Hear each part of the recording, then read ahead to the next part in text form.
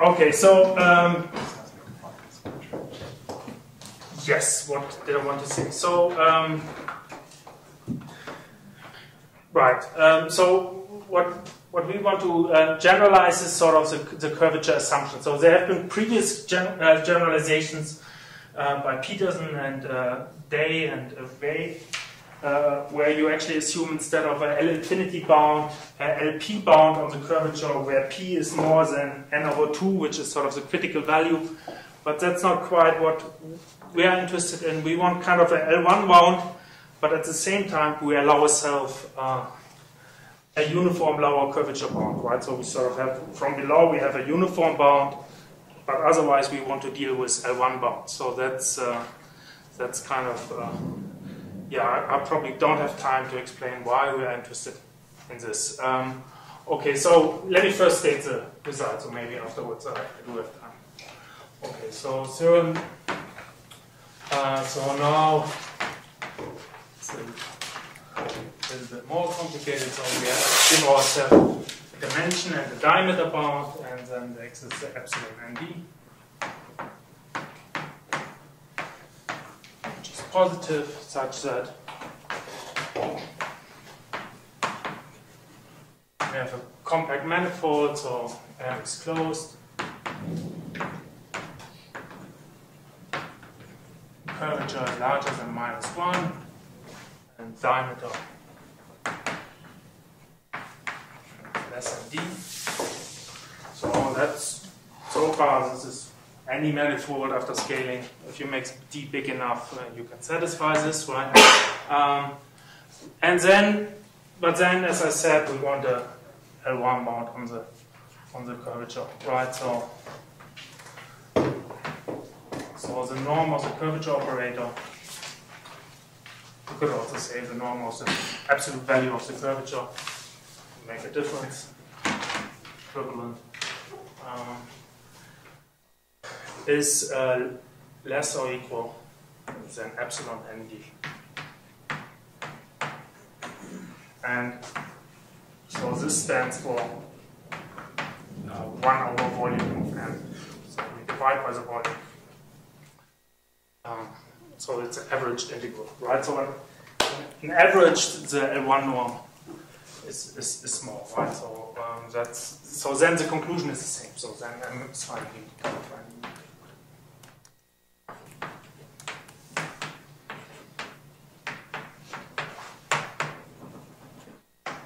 Is it actually infernal? I think so. Yes. So we are pretty sure, but maybe not quite yet.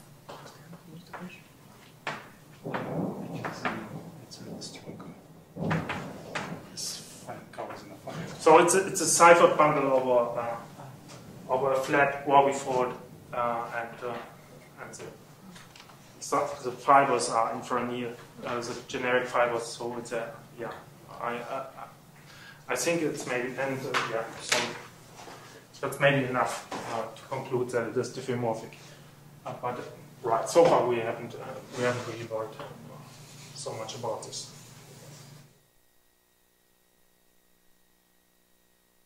Okay, so the conclusion is essentially it is the same as a Gromov theorem. It's only that the assumptions are slightly weaker.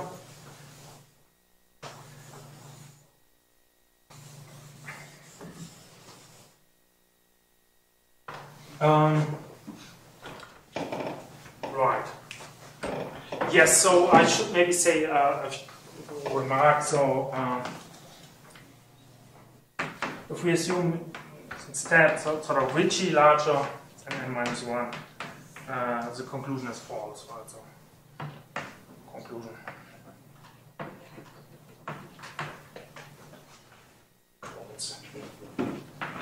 Well, at least in dimensions larger or equal than 4. So the counterexamples would be a K3 surface, so K3 surface with a sequence of Einstein metrics, Ricci flat metric,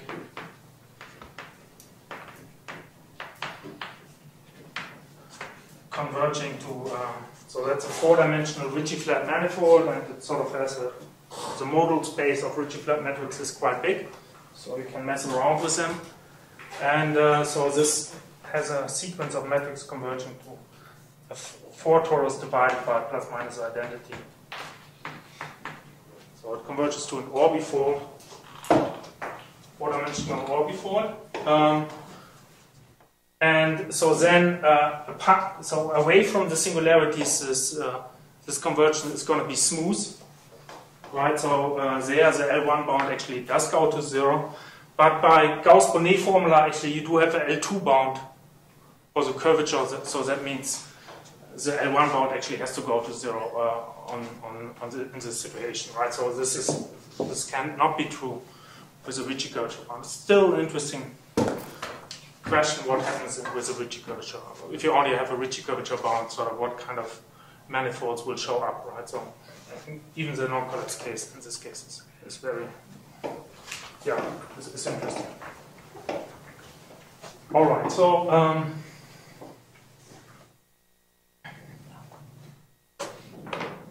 yes, then okay, so I mean okay, so maybe I'll just say it in words. So one reason why we are interested in it is sort of that we would like to understand a question related to a question of general law, right? So if you have a manifold of almost no negative sectional curvature, so when does it admit a metric of positive scalar curvature, right? So the result should be it either admits a metric of positive scalar curvature or the manifold is actually infranil. So that's sort of what we think how it should be, right? So and this is sort of part of the way, right?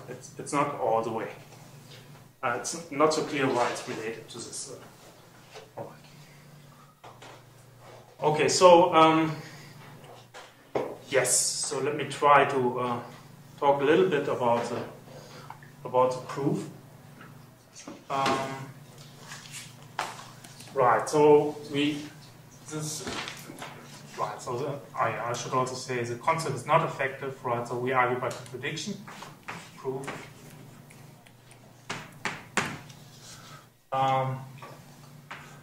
So suppose we have a sequence of manifolds satisfying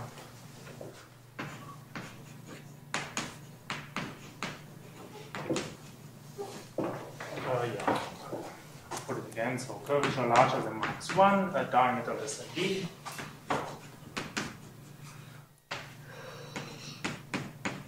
And then integral over the normal curvature operator less than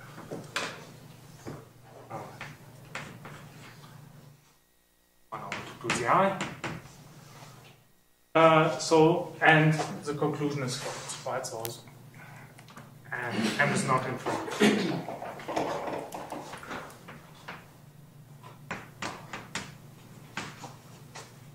No, it's not finally covered.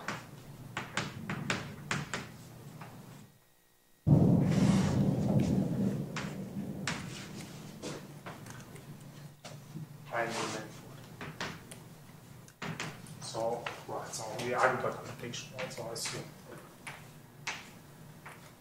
that we have this position, right? So we want to get a contradiction. All right, so yeah, so the argument is very indirect, and it is pretty involved. In particular, the collapse case is pretty involved, but maybe it can give you an idea how you can get the non-collapse case today. All right, so so one can first use Gromov's pre-compactness result. So mi gi after passing through subsequence. Right, so the good thing about a contradicting sequence is always you can pass through a subsequence and you still have a contradiction, right? So it's no loss of generality that this will converge to some space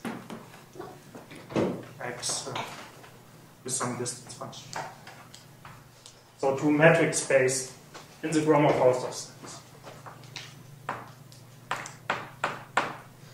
Alright, so this just means that you have a map from here to there, which preserves distances up to an additive arrow epsilon I, which goes to 0.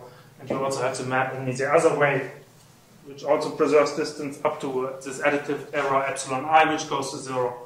And the combination of these two maps, if you combine them either way, they are equal to the identity up to an arrow epsilon I.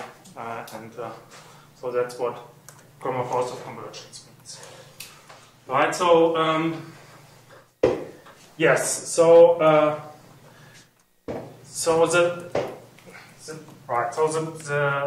the proof is then the proof. I mean, the proof is getting a contradiction, right? So the proof is by inverse induction.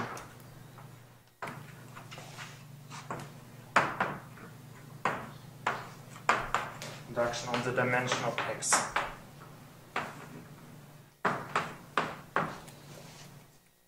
Right, so you need to generalize the statement a little bit so to allow that the diameter goes to infinity, but that all makes sense, and then you want to prove it by inverse induction on x.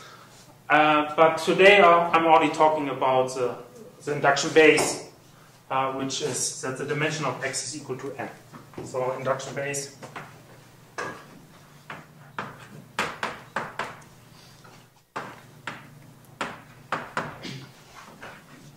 dim x is equal to n.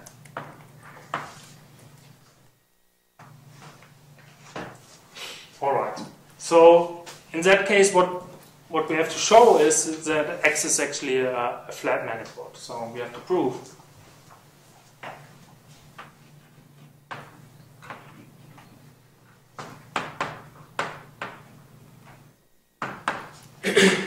x is a flat manifold. And why will that contradict the conclusion you want? Yeah. Explain that, right? So x is a flat manifold. I mean, then in particular, it's smooth, right? So usually you would expect singularities in the limit. So if the limit is smooth, then actually the manifolds are actually diffeomorphic to the limit for all but finitely many I. And so then x is, by the Bieber-Bach theorem, finitely covered by a torus. Right. Okay, so how are we going to show that this is flat?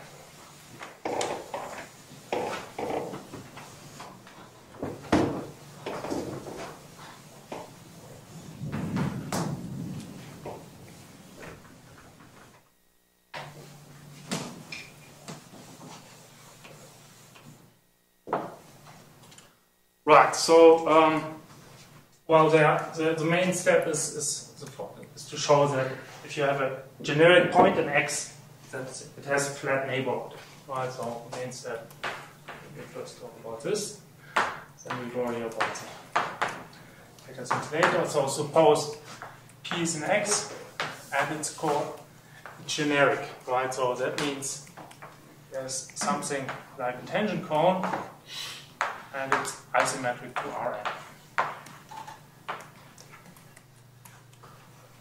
Right, okay, so X is a so-called Alexandrov space because we have a lower curvature bound that carries over to the limit. So you have structure theory by various people, Anton Perelman, and right. So you know that most for a set of full measure, you actually know that the tangent cone is going to be Euclidean, right? It's always the same dimension.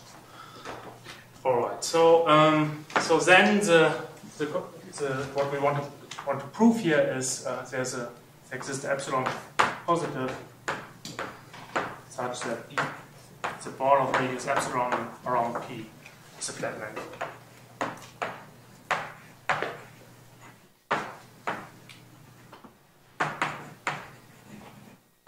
Alright, so that's already a pretty strong statement once you have that.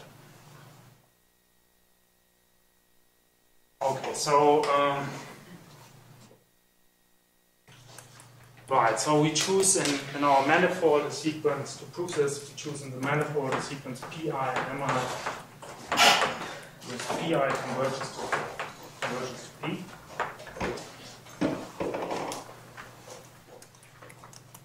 So So that just means that somehow in the Gromov convergence we have chosen our maps which go from here to there.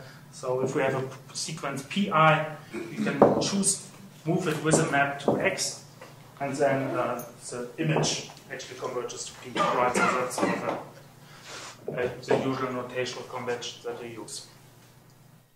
All right. So and then there's a first thing which is well known actually. Substep 1, there exists a epsilon positive such that and L positive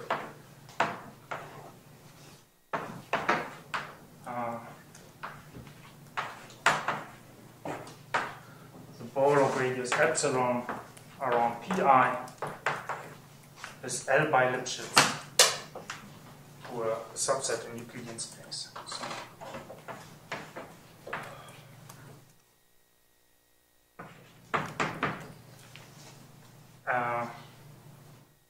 is L by Lipschitz.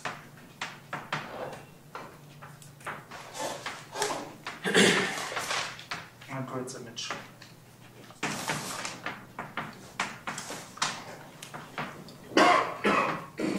And you can assume if you want that the map is smooth. Okay, so this is not very difficult. You basically use distance functions. So you kind of use a coordinate system such that you move a point to Q1, Q. Distance Qn, Q. Okay, right. I should probably suppress the. This of course also depends on I. And so now, I claim there's sort of such a coordinate system, and how do you need to choose these points Qi, right? So Q1I, Qji converges. J in the limit, and it looks in the limit a little bit like this, right? So you have your point P, and then your point Qi, Qj,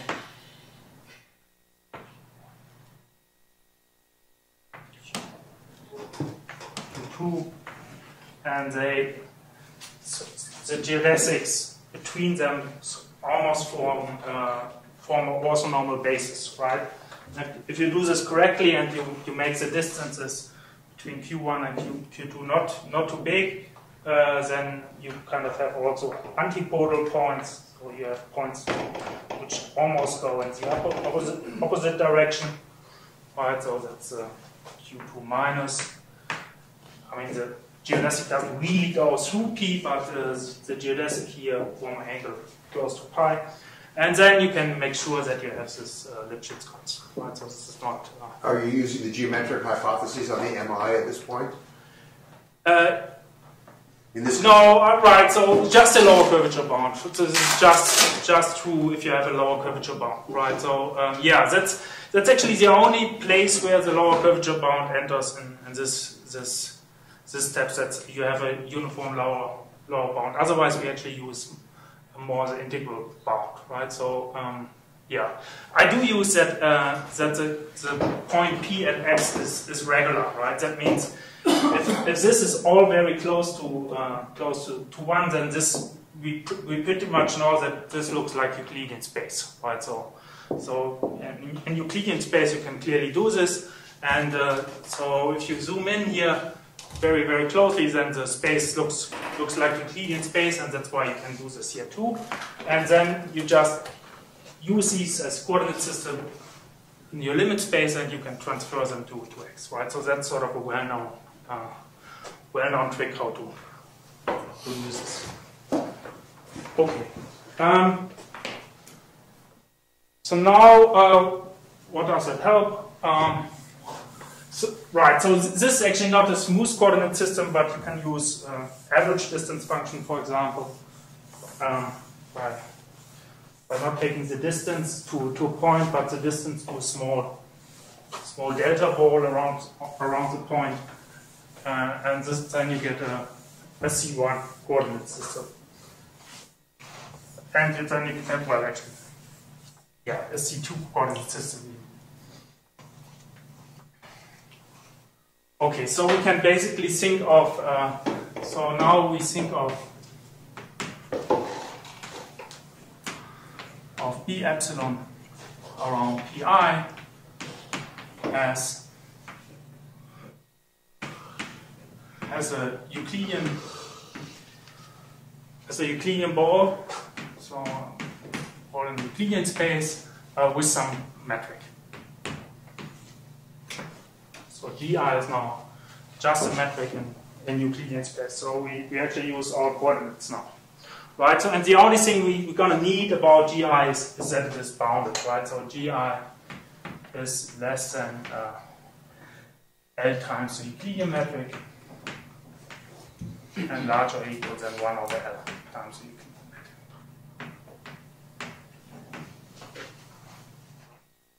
Okay, and otherwise we stick to our integral bounds, right? So we want to show that the limit, the Gromov-Hausdorff limit is flat. Okay, so then step 2 is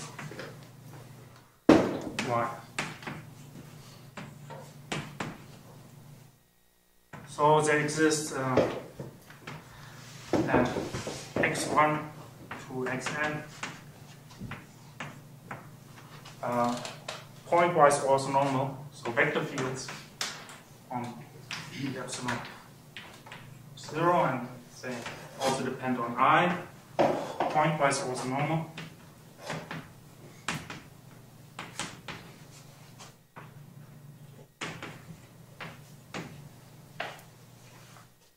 Such that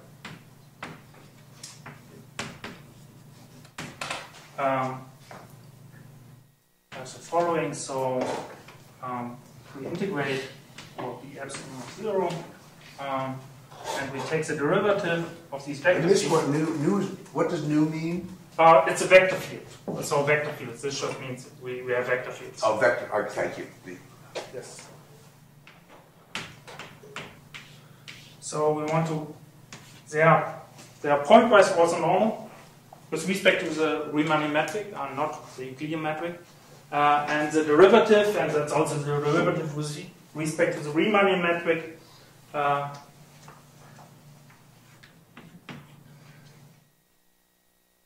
Okay, right, and it doesn't really matter whether you integrate with respect to the Riemannian metric or the Euclidean metric because they are equivalent measures. So this should go to 0. So you kind of construct a framing which is almost parallel. Goes to 0 with I. Yes, as I goes to infinity. Right, yes. So you construct a parallelization which is sort of almost parallel in the L1 sense, right? Okay, so how do you do that?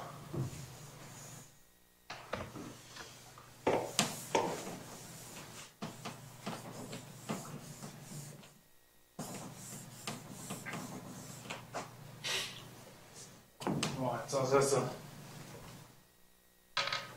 essentially it's by radial parallel transport.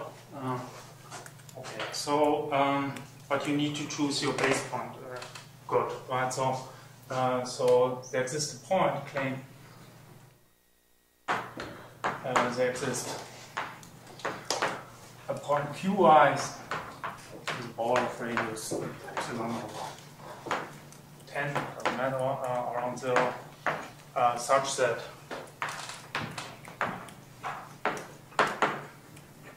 following holds. So take the integral over the ball radius epsilon around 0, take the norm of the curvature operator, and divide by Qi minus Q to the n minus 2.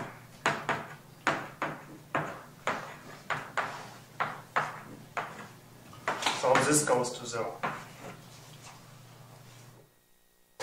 So So we can sort of put a weight function. If we choose our point a little bit smart, then we can put a weight function which goes to infinity as we approach the base point. All right, and this is very, very easy. I mean, you just integrate it out, right? So you just integrate over the ball of radius epsilon over 10 around 0.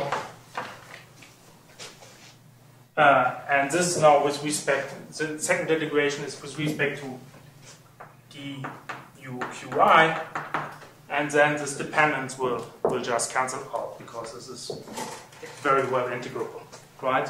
So this is actually pretty clear that you actually have such a point, right? So then there must be one integral where this goes to 0, right? So you can actually choose this point. And to simplify life, we can assume without loss of generality qi is equal to 0. So that doesn't make much of a difference. Okay, so now we have this slightly improved curvature bound. And now the vector fields are just going to be obtained by radial parallel transport, right? So you choose an orthonormal basis at 0.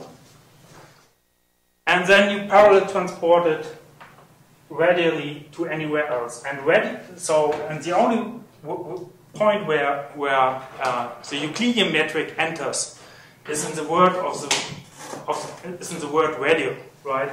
So you use your Euclidean coordinate system to define what radial means, radial away from 0, right? So you don't use geodesic here because you don't have an injectivity radius estimate or anything, right? But otherwise, everything else is with respect to the Riemann metric, right? So you choose a orthonormal basis at 0 and radial parallel transported along these curves, right? So x1 of 0 to xn I of 0 orthonormal basis, and then radially parallel transported.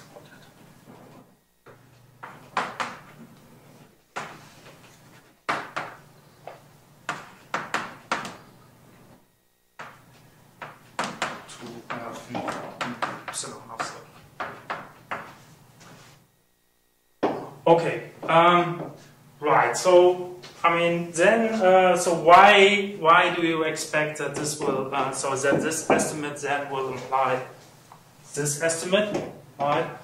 So basically, you can think about this as you can look at these small triangles, right? So you actually look at essentially an infinitesimal small triangle like this, right? So where the lines here are radial with respect to the Euclidean metric, and this is also just a straight line with respect to the Euclidean metric, right? So the vector fields are parallel along here and along here, right? So the derivative of the vector field in first order sort of determines what the holonomy is of this small triangle. And then there's, on the other hand, a well-known estimate that you can estimate the holonomy of a triangle by integrating the curvature over the surface, right? So then you have to integrate the curvature of the surface, and then if you carry this out, then you basically see that this integral here is equivalent up to constant with this integral, right? So that's the end of it. Of this step. Okay, so now, so what do these vector fields help you? It's a little bit indirect after this still. So now you look actually at the flow of these vector fields, right? So consider step 3.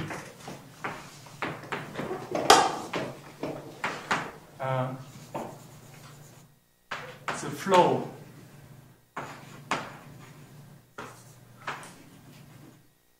phi I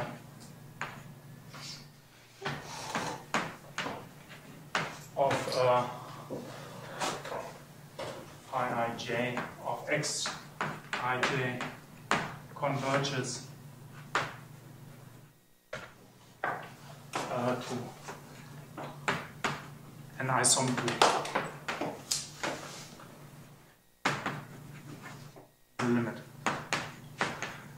Okay, so this is only, the flow is only locally defined, and so the isometry is also only locally defined, but this is not so big an issue, right?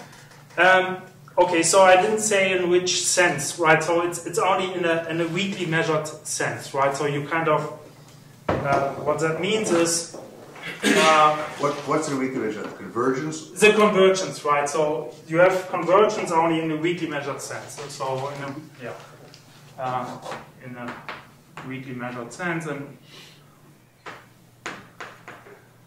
and what that means is you kind of throw away a portion of the volume of the ball of radius epsilon around 0, but the portion that you're allowed to throw away goes to 0 as I goes to infinity.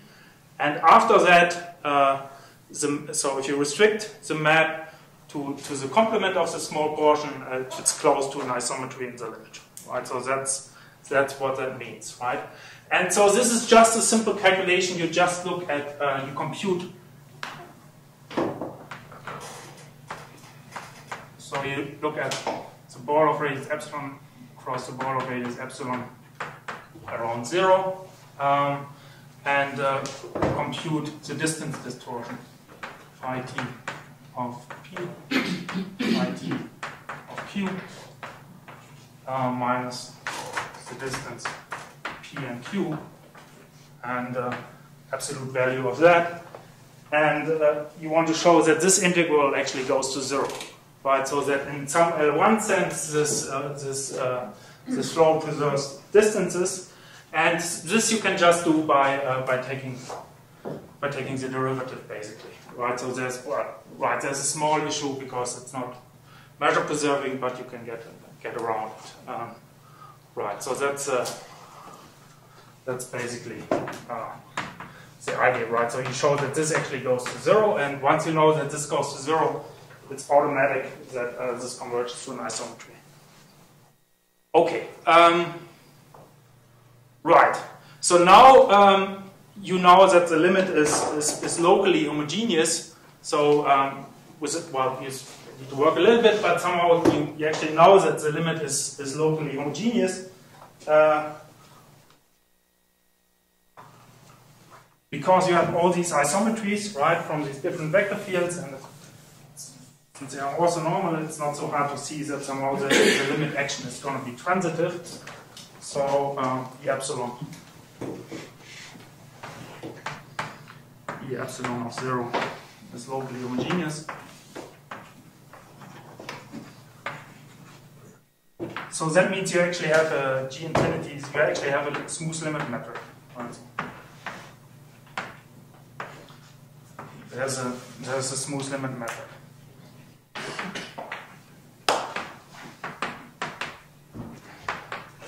So the whole procedure here was essentially only to show that the limit is going to be smooth. Once you know that the limit is smooth, you can actually use it sort of a different argument. I mean, you do have some bounds on the derivatives of your. And if you look at the matrix in your local coordinates, you do have L2 bounds on the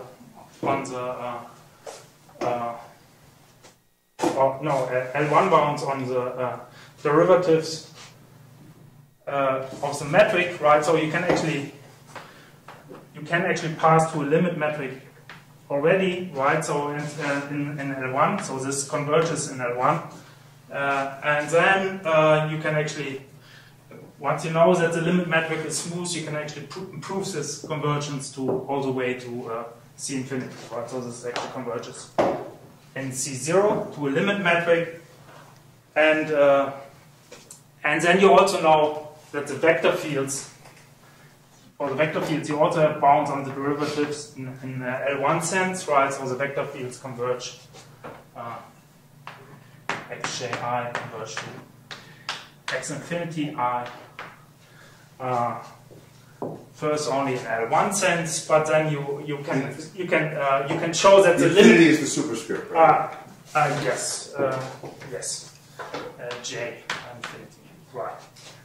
So and these are parallel, right? So then you can actually show that eventually these things are parallel once you sort of have improved your convergence.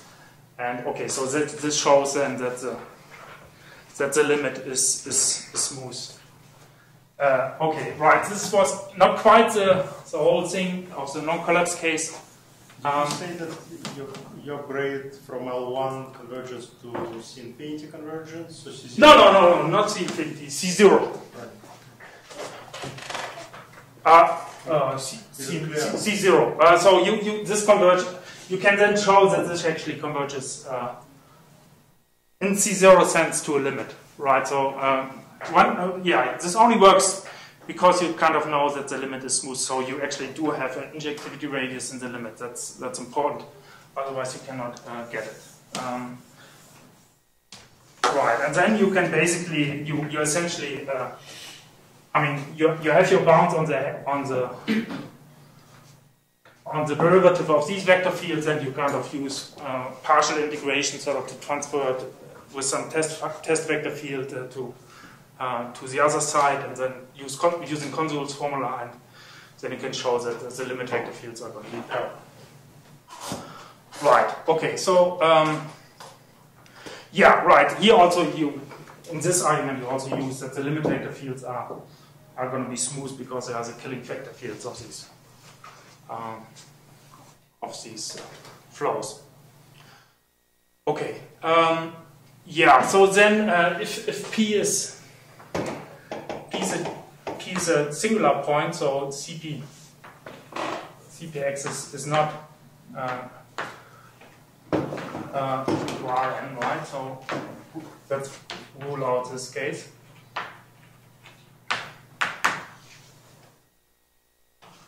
So essentially, one can reduce it to the case that CP.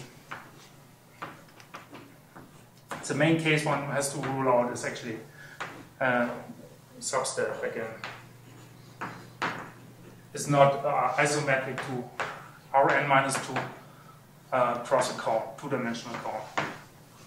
So once you have that, then you already know that your manifold is flat outside codimension 3, and then things follow from Perelman's stability theorem, right? So you know that the limit is actually topologically a manifold.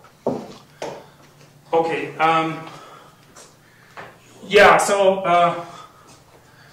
So this maybe I'll make it short, right? So if the cone is very, very large, you can do essentially the same argument as before, right? So if there's a counterexample, there's a maximal counterexample, and then basically you just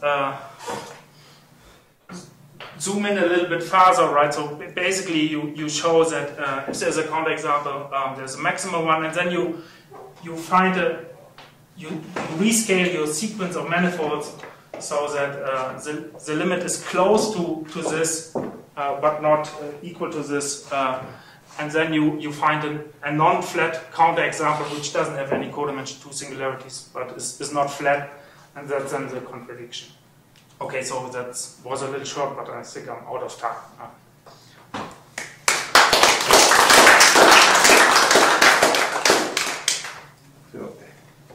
Any questions? So I have a question. So what about a lower curvature bound? Is it possible to replace the lower curvature bound by some integral bound? Well, I mean, you could try to replace it by some integral LP bound, right? But I mean, yeah, so it's certainly not certainly not an L1 bound, right? So as I say, so you cannot replace it by Ricci curvature bound, right? So if you, in principle, you could replace it by LP bound, maybe with P larger than N over 2, but I haven't. But not I didn't think but about not it. N over 2. Huh? But not N over 2 exactly. Okay, the equality, no, I don't know. Right, no, I didn't give it any thought. And now another question. So why it was important to have this bound L1 bound for curvature for the purposes of answering log questions?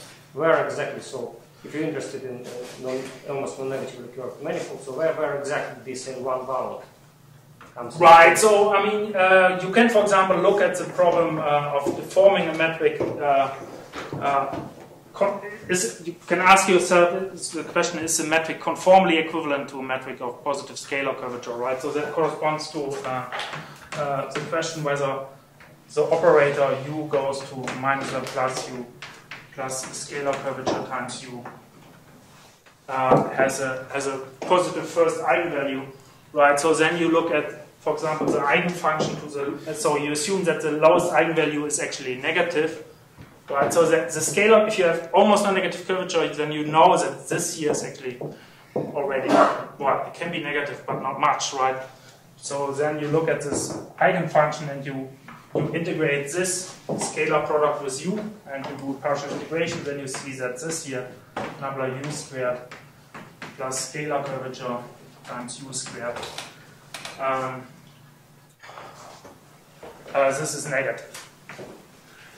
Right, so and this is basically, yeah, I mean this is cannot be very negative because the scalar curvature is almost non-negative, right? This is definitely positive. So this is sort of a weighted version of what we have before, and it's sort of exactly at the critical level, right? So you basically kind of know things outside codimension 2, but you can't quite make it to codimension 2 with this approach. So this doesn't quite work, right? So so what one probably needs to do it slightly differently, I think. Maybe using